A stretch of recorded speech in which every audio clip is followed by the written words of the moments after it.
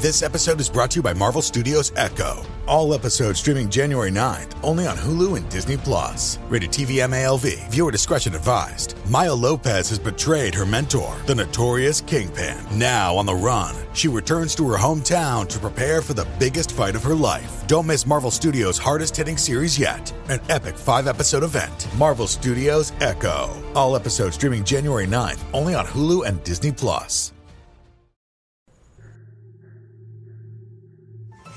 Hello, and welcome to Scary to Sleep. I'm your host, Shelby Scott. You guys, I got so many beautiful emails from you after last week. I appreciate it so much. I think I was dealing with a little bit of imposter syndrome, and I've talked through it with some amazing online friends of mine. By the way, don't ever let anyone tell you that online friends aren't real friends, because my online friends have been some of the best people I've ever met. I've also been fortunate enough to actually meet some of them in real life as well, and I just feel so lucky for that. I hope you're having a good week. I hope right now you're relaxing after work or lying in bed about to go to sleep. I have some great stories for you this week from two brand new authors to the show. Both of them are fantastic writers, and I hope that they'll have more for me to share with you in the future. I received more submissions than usual after last week, and that makes me so happy. Remember, don't be scared. Feel free to email your story to scarytosleep@gmail.com. Before we begin, just a quick note. The new deadline for kids and teen submissions for their respective Halloween specials is September 22nd. So you have a couple of weeks to come up with something fun and scary. The first story this week is sure to get your skin crawling.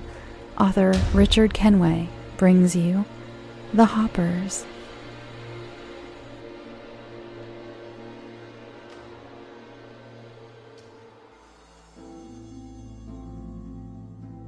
I'm writing this for two reasons. First, in case I don't make it, and secondly, to say that I'm sorry. I'm sorry for causing this. Well, that's not entirely accurate. I guess the truth would be that I let this happen. So, how did this all start? I live in a small town in southern England with my wife and two children. We wanted to get a pet for the household, but not a usual pet. After doing some research, we found a cute-looking bearded dragon in our local pet store. Our children fell in love with him instantly. He was quirky and would run across the vivarium and in front of the glass, much to the kids' amusement. We named him Moto, as in Komodo dragon. I thought it was a clever name, and it suited him. Moto's diet consisted of these tiny insects called hoppers. They varied in size based on the age of your pet. When Moto was little, so was his food. It was fun to watch him chase down these tiny grasshopper-like insects and devour them. As he grew larger, so too did his food. It was around the time that he moved on to stage 5 hoppers that the problem started. These things were pretty big, but at his age, Moto was now eating other forms of food as well. He liked kale and diced up carrots. We tried him on squash, but he didn't like it very much, and given the choice, he always preferred hoppers. You can't substitute vegetables for a nice big juicy hopper. That's like choosing between Brussels sprouts and a large cheeseburger. There's no comparison. The other good thing is that Moto didn't eat very much once he got quite big. This meant we could go out again on weekends. You see, when he was little, we had to feed him 3 times a day. I took the family out to a fair that had been set up a few miles away. It was your typical Sunday marketplace with stalls selling various items like handmade dream catchers and candy floss, where you paid £5 for your child to spend 5 minutes on a bouncy castle, then had to wrestle them off when their time was up. As we were walking around, we happened upon a stall selling pet accessories and food. I was amazed to see that there were hoppers for sale, and they were going quite cheap too. We did need some more hoppers at home, and I jumped at what I thought was a great bargain. When we got a bag, I gave a few to Moto, who gobbled them up rather appreciatively. I left the box on top of the vivarium and went about the rest of my Sunday, which for me meant washing the car and watching the moto racing on the telly. It was the next evening when I returned from work that we got our first clue that something wasn't entirely normal. I just wished we had noticed at the time. I guess hindsight's a bitch like that. My wife picked up the container with the hoppers inside and examined its contents. "I thought you fed Moto yesterday," she said. Not a dig, but more of a curiosity. "I did. How come?" I replied. "There just seems to be more in here," she replied. I went over for a look, and it did appear that there were more in the box than yesterday. I convinced myself that it was my imagination, that there was more in the box than I realized. I shrugged it off and gave Moto his dinner for the evening, and we left it at that. The following day, however, we were shocked to discover that the box containing the hoppers was now crammed full of tiny insects. The box was so full that they were pressed up against the sides. It didn't seem possible. Did they all breed overnight or something? From a financial perspective, this was fantastic. A food source that kept replenishing itself. Great news. We would never have to buy food for Moto again. That evening, we treated Moto to an extra large meal and figured anything he didn't eat would be there for him the following day. We also painstakingly transferred some of the hoppers to another container so they wouldn't be so crammed. Have you ever tried to transport 50 jumping insects from one tub to another at the same time? It's not easy, I can tell you. We left Moto to his midnight feast and went to bed. The next morning, my wife woke me and pulled me downstairs. She sounded anxious and very concerned. I, on the other hand, was more upset about being woken up a whole hour before my alarm was supposed to. "What is the matter?" I asked as she pulled me down the stairs. She pointed at Moto's vivarium, and I immediately saw what all the fuss was about. The place was full of hoppers. They were everywhere, crawling up the sides, on the glass, over Moto himself, who wasn't looking very happy about this. These hoppers weren't just breeding, they were multiplying, and very quickly from the looks of it. I checked the containers. They were both full to the brim with hoppers, busting at the seams. Even the top was bulging slightly. My wife was starting to panic, stating that it wasn't normal and that we should call someone. I foolishly told her not to panic, and that we would figure something out that evening. That evening, I finished work later than usual. When I got home, I was greeted by 2 crying children and a frantic wife. Before I could even begin to ask what happened, my wife uttered 2 words to me. "Moto's dead," she said. I rushed over to the vivarium and looked inside. I couldn't believe what I was seeing. Moto was curled up in the middle of his vivarium, and the hoppers, they were eating him. I mean, completely devouring him. There was almost nothing left of him. Now I was beginning to panic, but it was late, and everyone was kind of hysterical. We spent some time getting the kids to sleep because they were so upset. I came downstairs and emptied the hoppers into the vivarium to stop them from escaping. There were hundreds of them, all jumping all over the place. I laid in bed wondering if I was ever going to drop off to sleep. I must have done, because I woke up to my wife screaming. I bolted out of bed and ran out the bedroom door and down the stairs, where I stopped dead at the sight of the lounge. Hoppers everywhere. On the furniture, the television, they were climbing the net curtains, and some were even on the ceiling.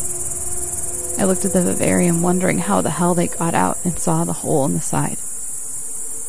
They had eaten their way through the solid wood. I called our local pet shop and tried to explain what was happening, but they just laughed at me. I can't blame them. It sounded ridiculous. I got everyone out of the room and sprayed it full of wasp and fly killer, hoping it would have the same effect on the insects. I called in sick to work that day. We dropped the kids off at school, then returned to find thousands of dead hoppers on the floor. We spent hours hoovering them up and scooping them up with a dustpan and a brush. We filled bin bags full of them. I thought the ordeal was over. I was wrong. It was the middle of the night when my wife shook me awake. There was a noise coming from out in the hallway. A crawling noise like thousands of tiny legs walking over the bedroom door. I turned my bedside light on and ran to the door.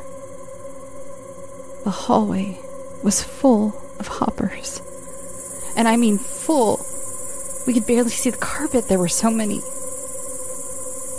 I ran into our first child's room and turned the light on. I wish I hadn't. The hoppers had eaten her in her sleep. My wife screamed behind me, and I followed her into our second child's room to see. He had suffered the same fate, eaten right down to the bone. I turned and threw up in the hallway whilst my wife ran into the room and began swatting the insects. They must have felt threatened or something because, like a wave, they all washed over her. She was swinging at them and trying to get them off. I tried to help her, but the hoppers were turning on me as well. I shook them off and tried to reach my wife, who had now fallen on the ground and was buried under the swarming insects. I retreated to the bathroom, leaving my wife to be eaten alive next to the body of our son. That was 3 days ago. I'm still in the bathroom, writing this down on an old crossword puzzle book that I left beside the toilet. I rolled up a towel and soaked it in bleach to try to keep them from coming under the door. It seems to be working. They haven't tried to get in, as far as I can tell. I can hear helicopters flying overhead. They appear to be dropping something over us. Pesticides, maybe. I wonder how many people had to die before the alert was made. Oh God. I can hear scratching above me. I think they're coming in through the ceiling. To anyone who reads this, I am so sorry.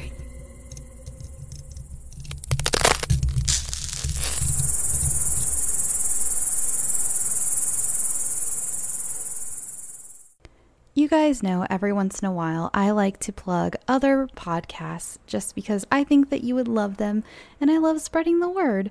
So here I am. I want to tell you guys about West Side Fairy Tales. From hostile alien worlds where creeping red fungus drives men to madness to the simple insanities of living an unfulfilling domestic life, West Side Fairy Tales has a horror story just for you. If you like the tone of my show, then I promise you'll love West Side Fairy Tales, seriously.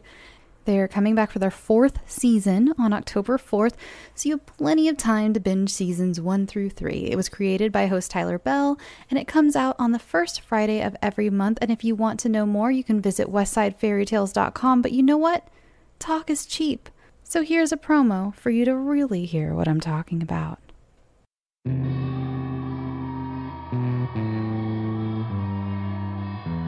What would you trade for freedom, for glory, for happiness? The internet's scariest horror dark fiction podcast returns October 4th. I think you would study yourself. Journey to the shaded hills of West Virginia, the agave fields of the Guadalajara countryside, and the remote reaches of space for 10 new stories of horrid sacrifice, self-destruction, and madness. You seem like the type to do anything. Tune in the first Friday of every month and see if you're brave enough to handle the West Side Fairy Tales. Available everywhere you listen to podcasts. You would bring me hearts. Learn more at westsidefairytales.com.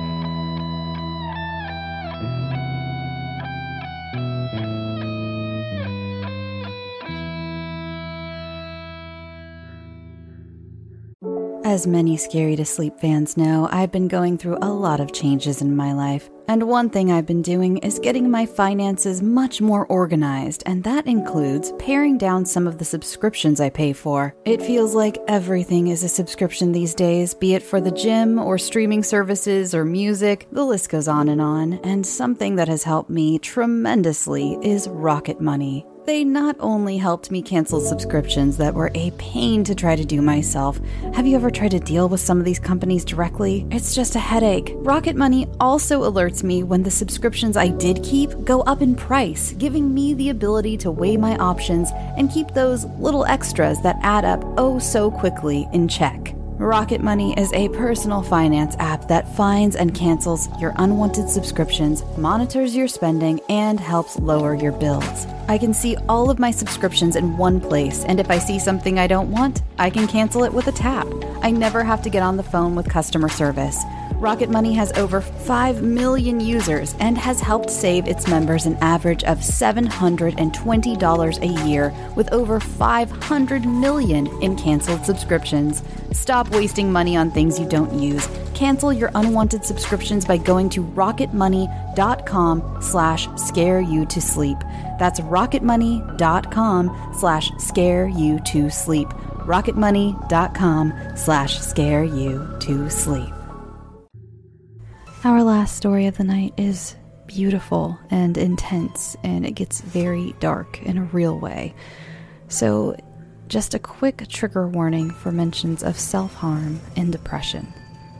Author Brianna von Riet brings you Unseen.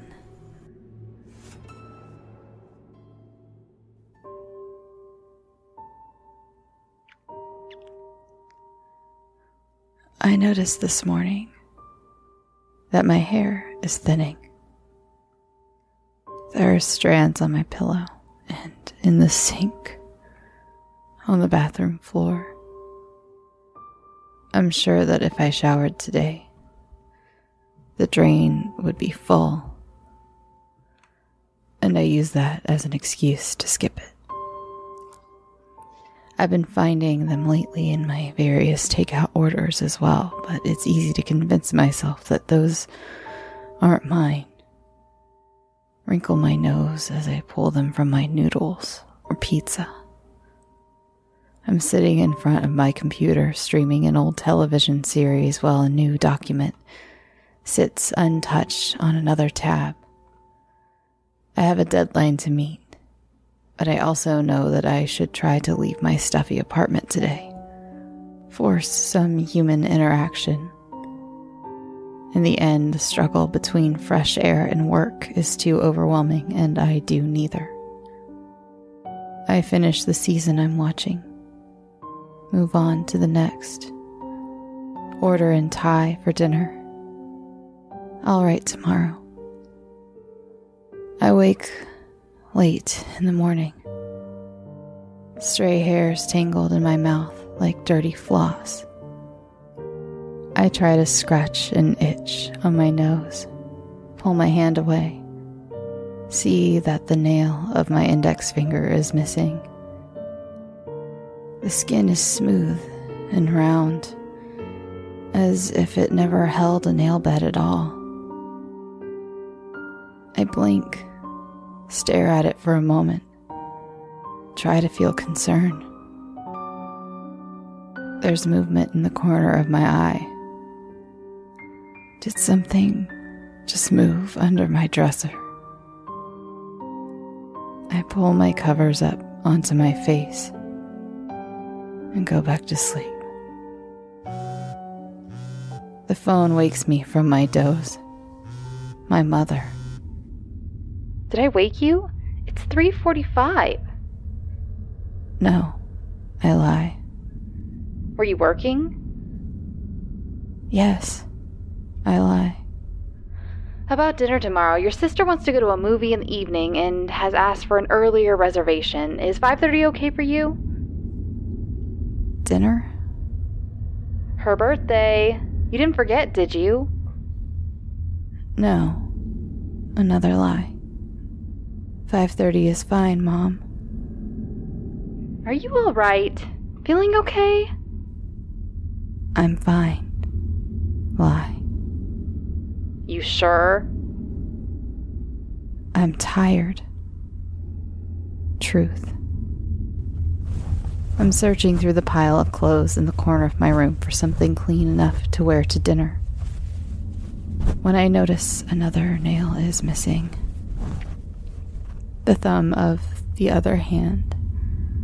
The left. I stare at it for a moment. Try to give it importance, but I can't. I keep searching through the pile. I pull at a pair of dark jeans and something scurries out from underneath the tangle of laundry, startling me. I fall back onto my hands and shuffle backwards toward my bed, eyes locked on the thing under my dresser. Is it a mouse? I can't tell through the shadows. I wouldn't be surprised if this old building had mice, and I haven't exactly been tidy this past year or so. I give it a few moments to move again. When it doesn't, I go to the hallway closet and grab a flashlight. Get on my hands and knees, a few feet away from the dresser, shine the light back and forth. No mouse. Nothing but stray socks, a wadded tissue, drifts of my hair. Was it my imagination? It sure looked big for a mouse. 4 p.m. I'm in the bathroom wearing my semi-clean dark jeans and a gray sweater. I've put a bit of makeup on, deodorant. I think I'm fine without a shower. My hair up in a messy bun that will pass as fashionable. I look at myself in the mirror as I brush my teeth. Were my eyes always gray? I can't remember. I think maybe they were brown. I lean over the sink. Spit. Something hits the porcelain with an audible clink. A tooth. There in the sink, immersed in a foamy puddle of toothpaste. I feel around inside of my mouth with my tongue. There.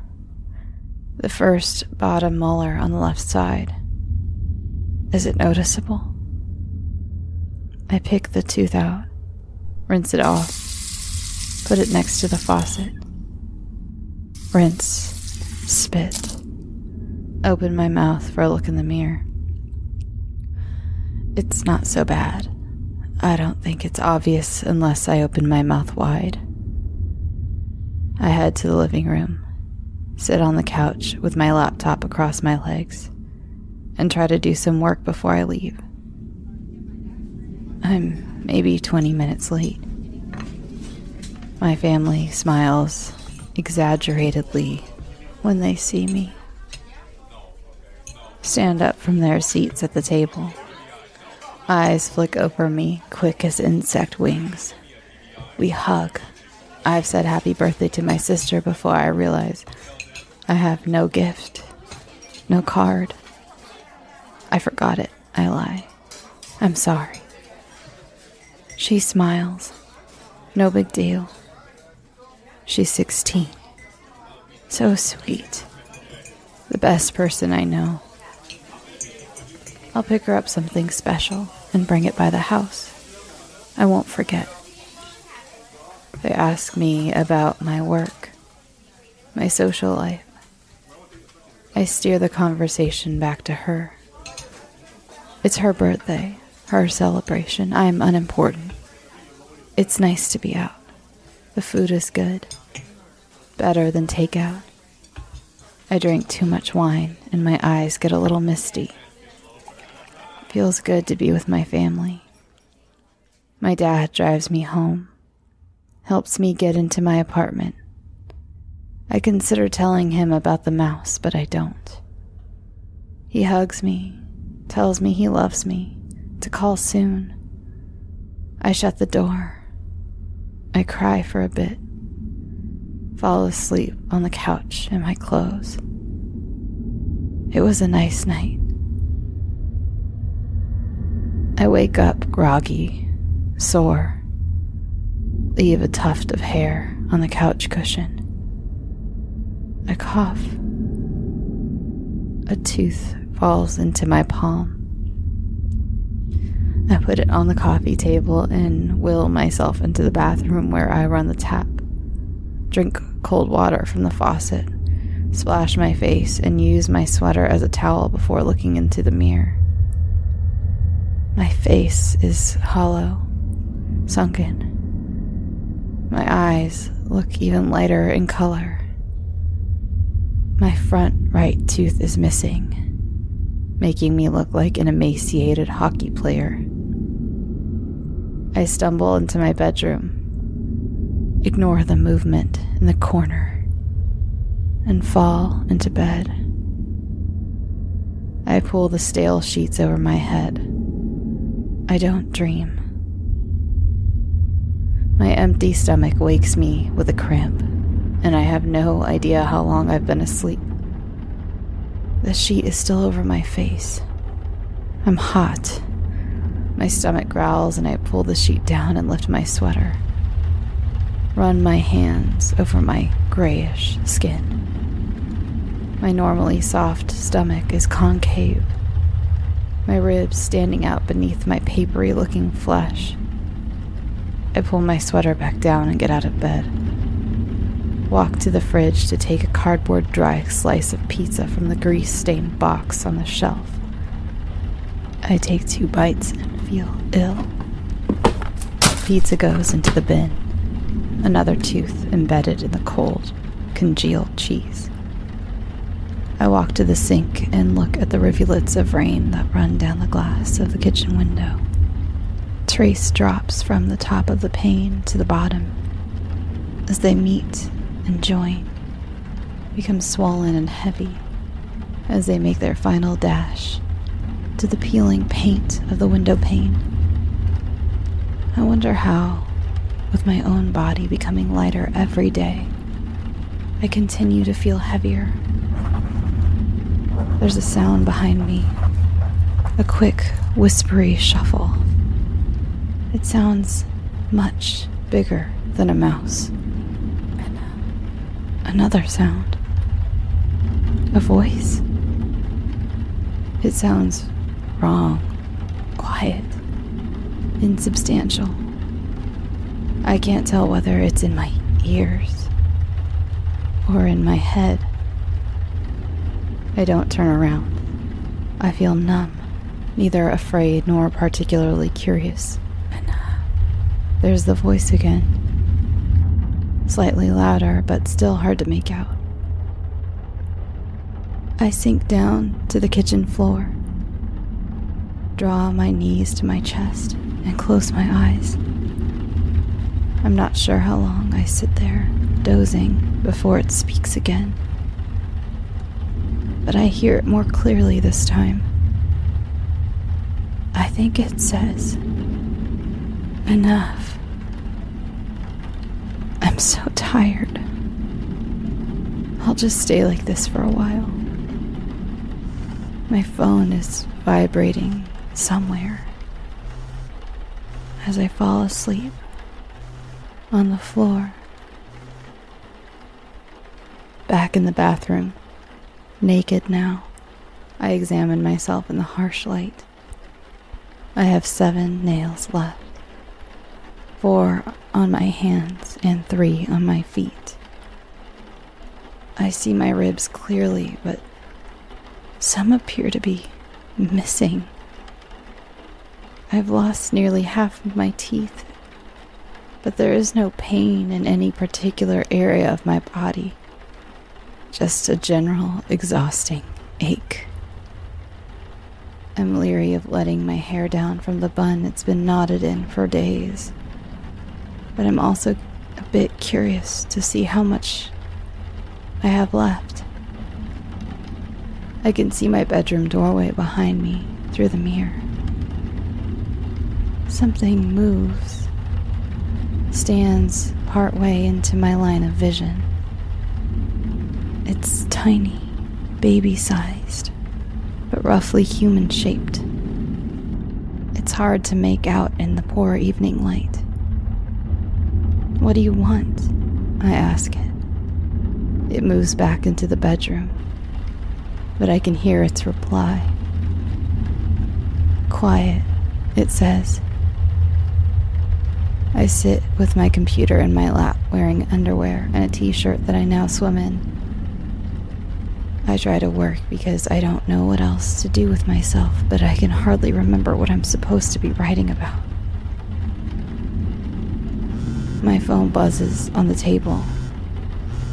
Another message from my mother. "If you don't call me, I am calling the police. I am serious." The phone rings. I answer. "I have been calling and messaging for 2 days. Your sister's been trying you as well. What is going on with you?" "Nothing, Mom," I say, trying to speak normally around my missing teeth, and glancing towards my bedroom door. "Something is wrong. I wish you would talk to me. You've been so distant since—" "I'm fine," I interject. "No, you're not. I'm coming over. I'll bring you some groceries." I glance to my room again, to the tiny thing standing against the wall in the dimness.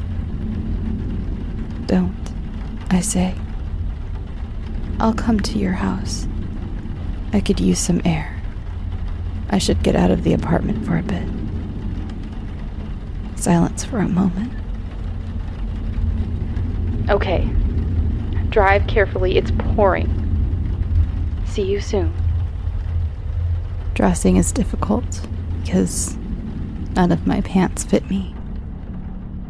Leggings and an oversized hoodie work all right. They also hide how thin I've become. It's crazy, going over there looking like this. They'll hospitalize me. I neither dread nor find relief in the thought. I feel like an outsider, simply interested to see what will happen, what their reactions will be when they see me. I grab my keys and leave without looking back into the bedroom, but I feel a gaze on my back as I walk out the door. I stand in the rain on the steps of the house I grew up in. I haven't been here for months, and the sight of it makes me almost unbearably sad. I give myself a moment to feel it. The rain, the sadness, the first real things I felt in what seems like a very long time. I feel cleansed by the rain. There's a tickle of something that feels like hope. I'm ready to accept their help, brace myself for the reactions. I knock. I don't say much as I sit in the living room with my mother and sister. A bag of tortilla chips and a bowl of 7-layer dip on the table between us. I don't know what to say. I'm in shock. Feel a bit like I'm losing my mind. They speak to me with utter normalcy. My mother gently prodding, asking me what's been going on lately, how I'm feeling, sleeping. They really don't see what's happening to me. This depleted wreck of a person right in front of them. Part of me wants to scream, "Look at me! I'm falling apart!"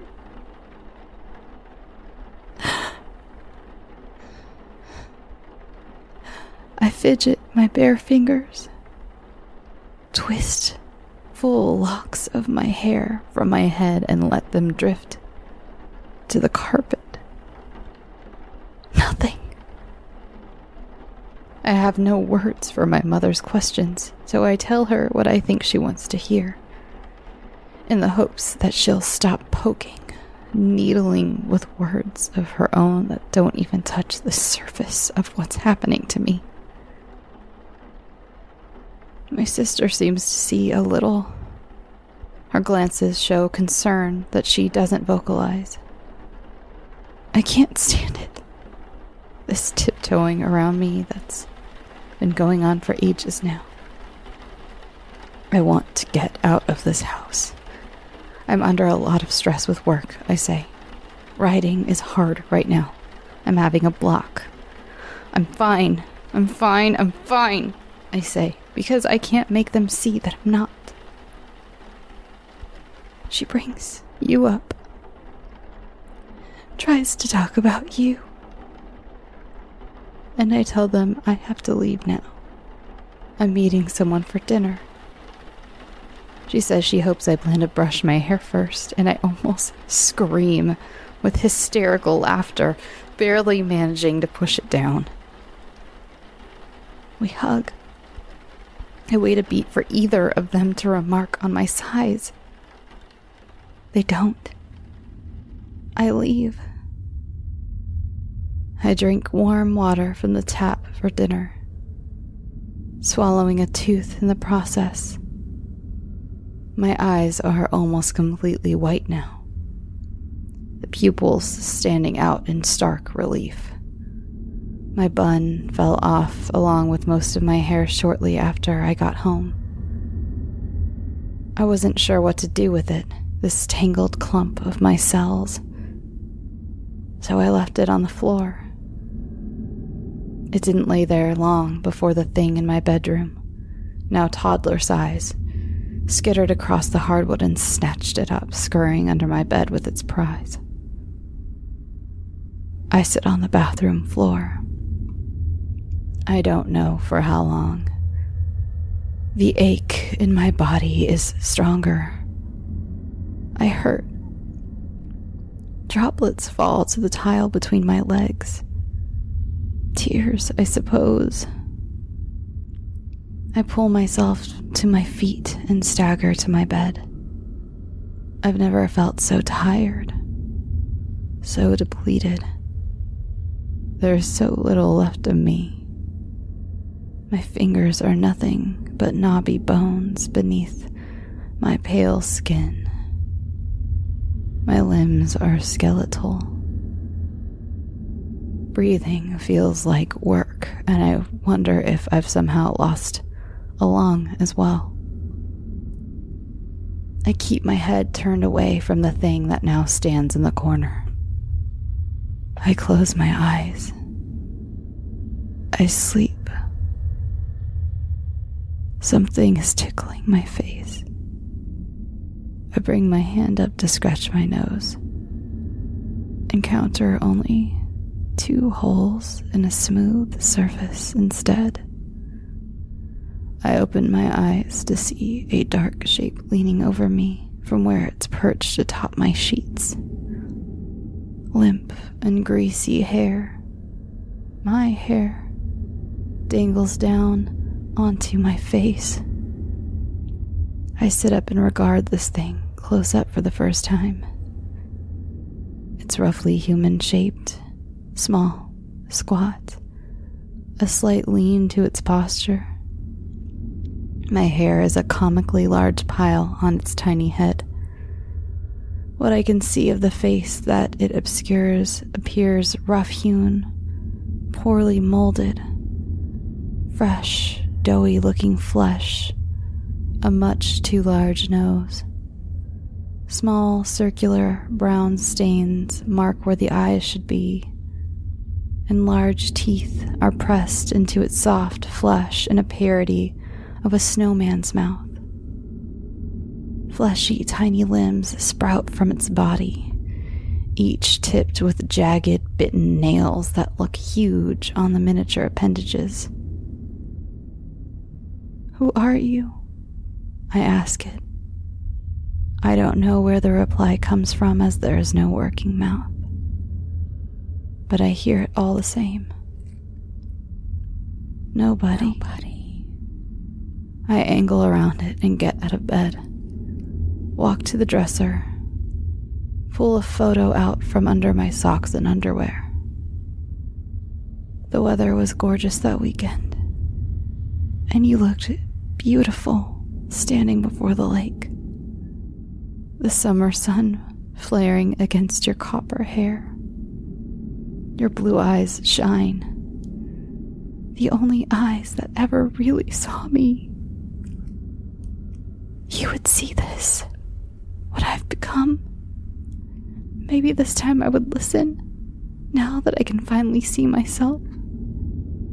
Too late, though. I don't blame you for leaving. I never did. I don't blame you, but I miss you so much. A tear falls onto your face, and I thumb it away. I put the photo on top of the dresser. Fish around for the long-ignored bottle of pills at the back of the drawer. I sit back on the bed, regarding the bottle. What do? I ask the thing that rests beside me on the bed. It turns its head towards me. Release, it says. I open the bottle. Tip it into my hand. Chew, swallow, repeat. I lie back, feel the weight of a tiny body crawl onto my chest. Sleep, it says. I do.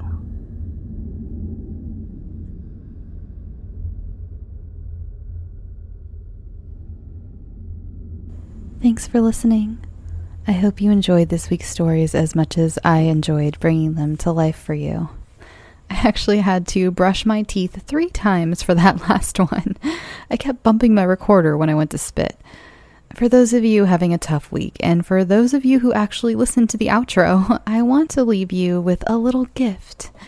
After I sign off, I'm going to play the first part of my latest guided nightmare, the meditation part, before we get to the scares, just in case you needed a little deep breathing this week.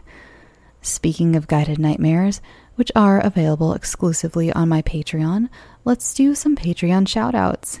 This week's beloved patrons are Sam Gosling, Angela Ekstrand, Heather Hughes, Elizabeth Denault, Jen Hayes, Michael Bratanoff, Sarah Zartalamna, Daniel White, Corey Trainer, Cassandra Marie, and JB Williams. Oh my god, I really hope I got all those names right. Please forgive me if I didn't.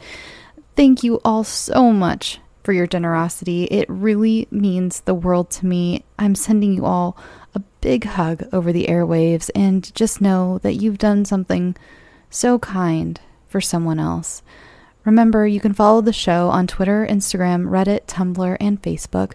You can send all submissions, including for the teen and kid episodes, to scarytosleep@gmail.com. Now, go get some sleep. Sweet dreams.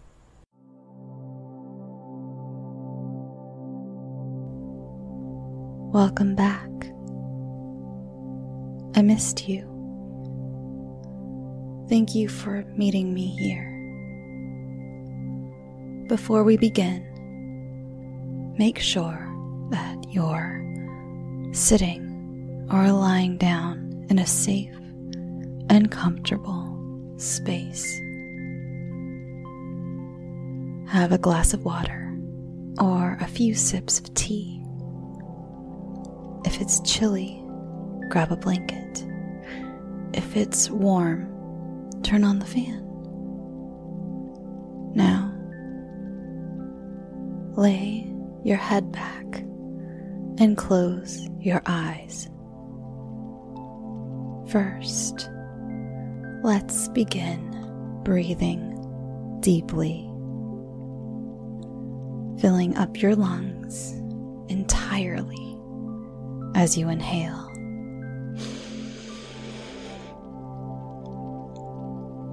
breathe out through your mouth.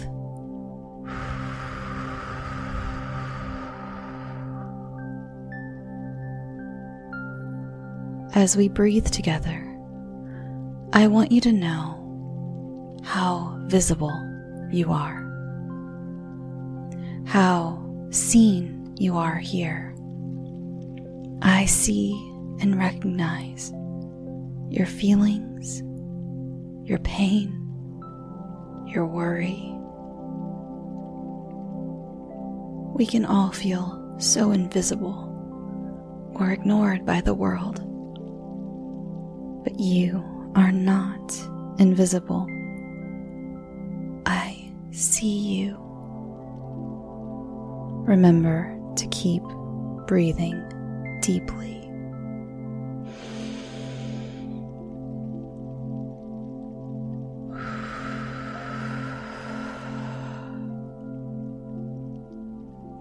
Now, let's start relaxing all those tense muscles. If you are able to, stretch those feet, point your toes toward your body. Okay, let them relax. Now, point your toes away from your body. Good. Let them relax. Allow your hips to melt into the cushion you're sitting or lying on. Keep breathing deeply.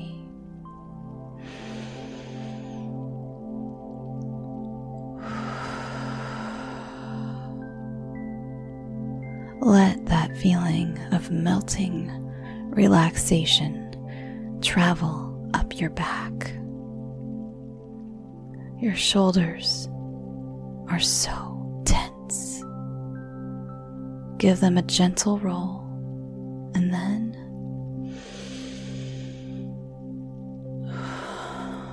let that tension go.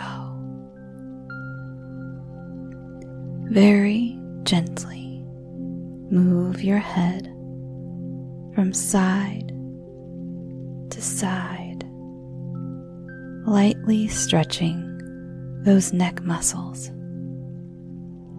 Bring your head back to the center. Make sure your hands and arms are resting comfortably. Maybe place one of your hands on your upper stomach, making sure you can feel those deep, relaxing breaths.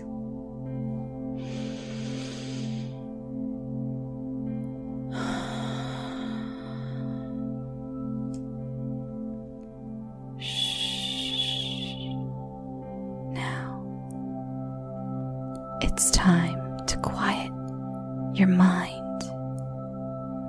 It works so hard and deserves some solace as well as your tired body. Now, are you ready to visit my latest creation?